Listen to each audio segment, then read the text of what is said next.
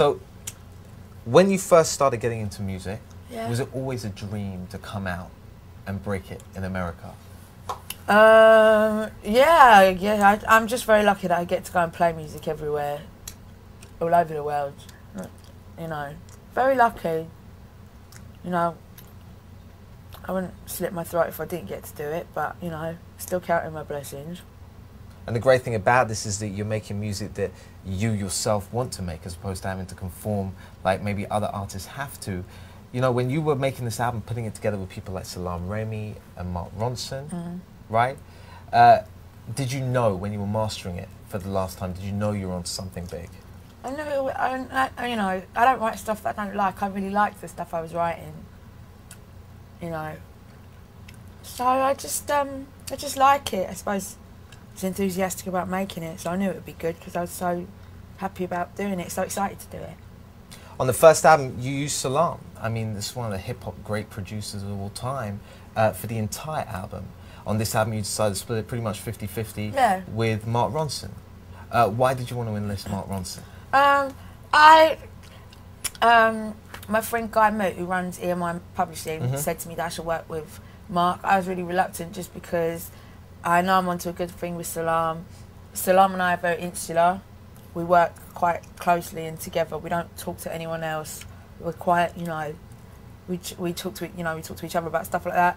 But, you know, I met Mark. We had a really good, you know, we got on really well personally as well. You know, we're like brother and sister, so, you know, he was as excited about doing things and as enthusiastic as me, which was exactly the same things I love about Salaam. You know, Salaam's very, you know, a lot of producers are quite, you know, like, how can we do that? Or, that's never been done before. But they're just like, cool, let's do this, let's do that. And how important to the finished product is that kind of relationship between artist and producer? I suppose you need to be close enough to someone to trust them, but not so close that you can't be like, piss off, that's a really bad idea. Right. It's what Mark actually said in an interview. Yeah. That the one thing working with you was that if you didn't like something, you would just go and say, I don't like it. I don't want to waste his time, do you know what I mean? I'm not going to go along with it just because, you know, he gives me puppy dog eyes. Do you ever kind of sit back and think, look, when you think successful female artists in America, you think Beyonce, Christina Aguilera, you think Shakira. These are all very kind of polished images. You know, these girls step out, they're probably ready for the cover of Vogue magazine. But you yourself have come out doing, you know, you've defied convention, not just with your sound, but also with your look. Right? How important is image to your career? I'm not really fussed. I'm very lucky that I got to make the kind of album I wanted to make. That's pretty much it. The rest of it, I'd tell everyone to piss off, so it doesn't really matter, I suppose.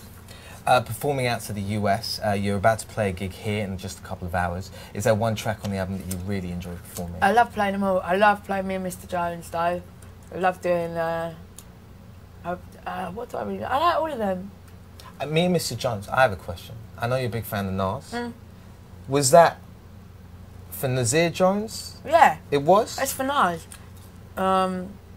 It's basically me saying about how a fellow I used to see didn't get me in to see Slick Rick, which upset me. Right. But then I think when he didn't get me to see Nas, I just thought, you know what, I don't even like you that much, that you're going to not take me to see Nas.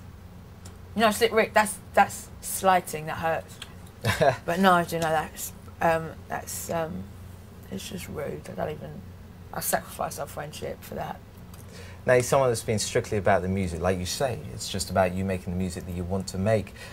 When you were putting this album together and coming together with this kind of sound, you know, it's very different from what everyone else is doing. Yeah. Was that always a conscious decision to end up with this sound? Did you have it in mind before you stepped into the studio, or did it happen kind of organically with Mark and Salaam? No, nothing I do is like, listen, I'm just a musician, yeah. I don't think about who's going to hear it, who's going to buy it, who I'd like to hear it or buy it. I only make music that I would like to hear. That's all I've done. I'm lucky that I've been able to make it.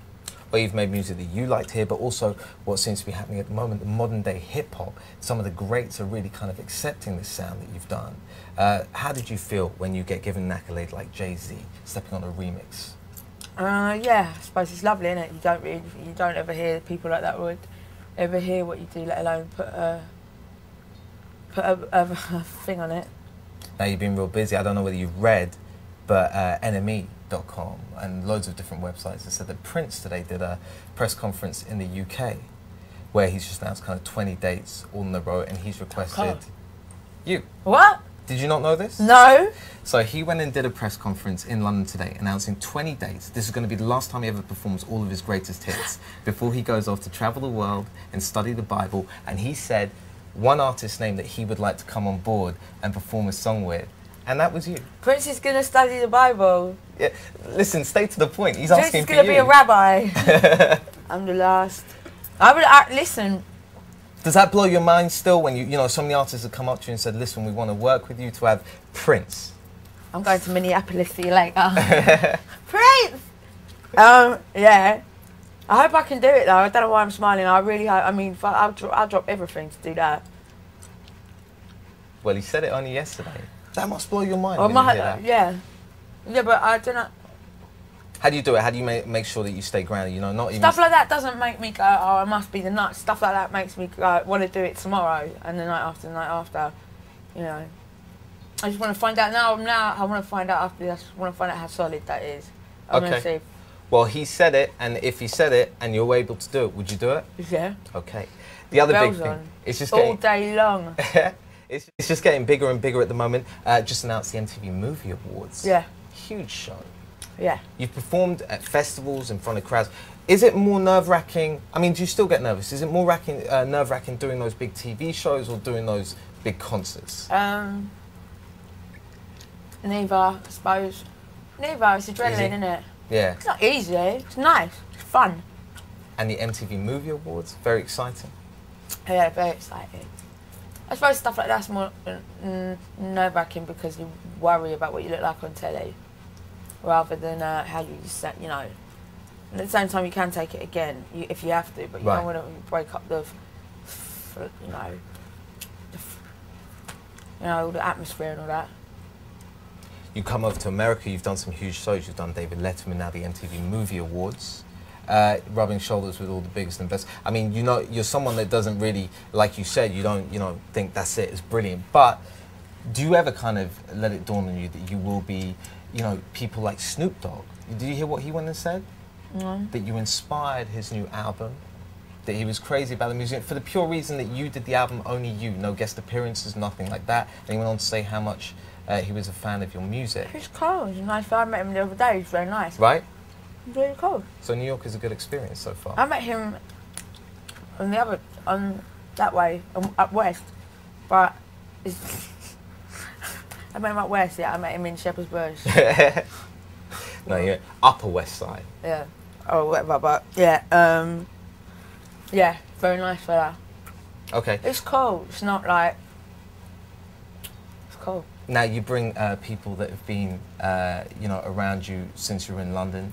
Do you get to bring your other half with you when you go on tour? Is that very important for you? Because leaving London, I guess the one thing you leave behind are family and friends. Yeah, with my fiance, which is nice.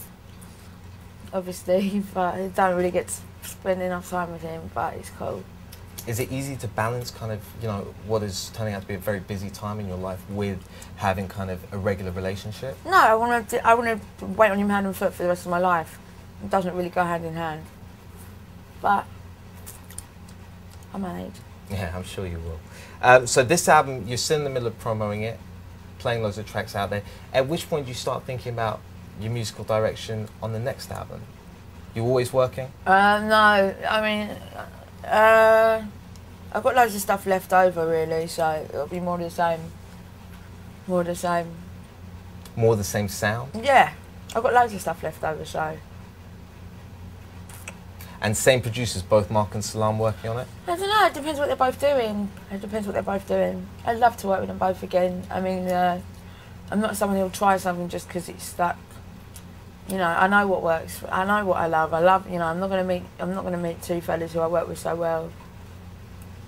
Now, I don't know whether you heard this as well, but Back to Black, when I first heard it, apart from being an excellent song, also strikes me as a perfect song for a Bond movie. Now, I wasn't the only one that when they said that. Apparently, Barbara Broccoli, the woman that was involved with James Bond from the very start, has gone and said it's a perfect track and she would like to offer you a role in a Bond movie. Now, I know you should never believe what you read, but have you heard anything about this? No. Would you ever like to be a Bond girl? Yeah, I'm not an actress, am I? Would you ever like to do the track for a Bond movie? Yeah. Standard, shall we? Yeah. So you would do the track, but you would never appear in the movie? Well, no, never. I'm just not an actress, do you know what I mean? It can't be true. Nothing that you'd never like to try it? No. Now, we know sooner or later you're going to be shooting the next video with David LaChapelle. Yeah. What's the treatment for that Why video? do you know everything I'm doing better than me? Because that's the job that I have to do. Okay. My research, do you mind talking about it? You're just kind of showing me up, because I haven't got Danny LaRue what I'm talking about. It's all right, but do you know what the next single's going to be? Well, I think we're reshooting Rehab. Oh, you are? Or Tears Dry on Their Own. Okay. We'll take that second answer. Oh, yeah? And do you know what the concept behind the video is? No. Do you just turn up on the day and do what you do? No, we will have meetings, I'm sure. Or someone will say something. That's why I was curious. Like, how Meetings. hands-on are you with everything? Yeah, I'm pretty, yeah. So, I mean, of course, yeah. And why is that so important? Because I'm quite shy, I'm quite an insecure person. I'm not going to, you know, do stuff that makes me feel like I'm being an idiot. And then getting up on stage, is that something you still get shy doing? No. It's quite exciting. You ever get nerves? How do you calm the nerves? No, it's quite exciting. I don't really get nervous. It's adrenaline. Right. And have the New York crowds, the American crowds, been accepting towards you? Yeah, really cool. Good stuff. Well, look, we wish you the very best of luck with everything. Thank you, baby. Your next step after this, you're doing a performance tonight. What's on the agenda for the next? I know something else. I know you're going to Miami soon. Yeah, tonight, tomorrow night. Then we're going to Canada, I think. Yeah, and my dad's going to be there. Oh, your father's going to be there coming out to see you? Yeah. Is that the first time he's seen you performing in America? Maybe. You mentioned him in in one of your tracks, Yeah. Rehab. How important was he to your musical career, kind of starting Oh, out? my dad's like one of my best friends, so it'd be nice to see him. And yeah. And yeah, then we're going to Miami just to do the video and just spend some time together. Excellent.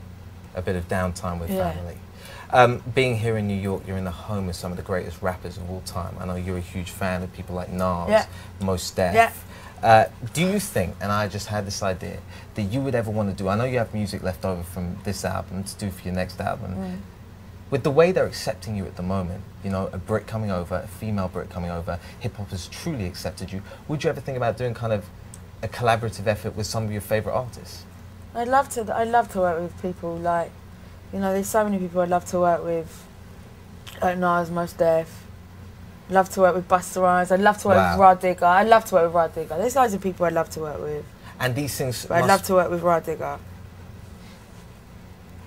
And Mos. That would be incredible. But surely can't these things actually happen? I mean, how does it work? Do you just say it on camera, hope that one of them sees it and something comes through? They won't see it. Why? This is MTV News. Oh, cool. Okay, then, please. Rod Digger, Mos Def, Puppy Dog Eyes. Please. You learned that from Mark Ronson. Why would that be so great for you? I love them. I love them. I learned a lot of stuff about. I just learned how to write songs with people like that. I just really like them, and like if they like my stuff, then cool.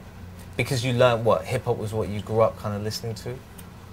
Yeah, pretty much. Yeah. Sweet and sour? I mean, like, yeah. So yeah, if they want to do a track, I'd love to. All right. Well, Amy, look, we wish you the best of luck with that. Cool. I hope Rod Digger and Mos Def cool. How could you not? Yeah, me too. Good luck with everything. Cool. Enjoy Miami. Thanks, baby. Enjoy the show tonight. Yo, I will do. Cool. What can everyone expect? If anyone hasn't come and seen the Amy Winehouse show, you say you're nervous, but it doesn't come across on stage. I didn't say I was nervous. Sorry, you say you're shy. Okay, whatever you just said. Yeah. Thank you.